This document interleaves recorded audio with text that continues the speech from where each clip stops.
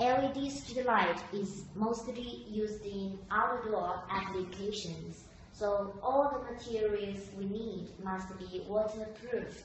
Say the ingress protection class must be IP65 or above.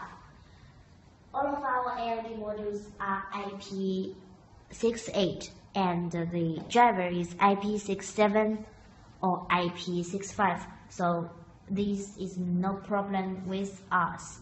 The number of LED modules depends on the specifications of the LED streetlight you want to make. This is the most complex and important. The second part of the materials is the waterproof connector. In this case, we used 2 modules, so we need a 1-to-2 waterproof connector. It means it has 1 male header and 2 female terminals. The third part is the LED streetlight housing. You see, this housing is made of aluminum alloy. It's very heavy. And the last part should be some accessories, say some screws and a screwdriver, and maybe you need a pair of gloves. First of all, we should put these LED modules into the case. See, there are screws hold here. You must leave this. And then fasten and fix the screws.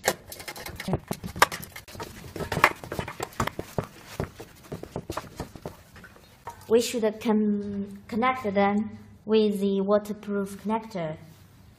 This is a female terminal and this is a male header. We make them together.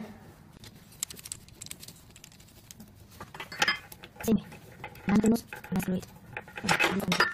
there is water with the other header. Okay.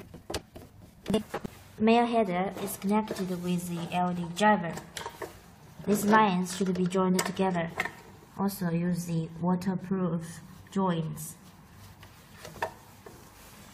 And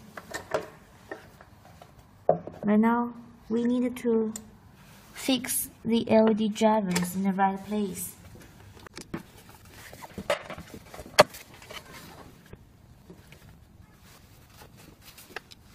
Then we stitch up the cord. This is called the input line of the LED driver. See, and stitch line out.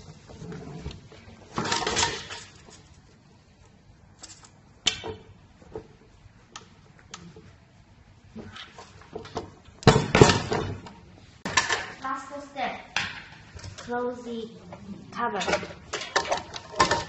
fasten them. Oh. Okay. Now, the street light is made.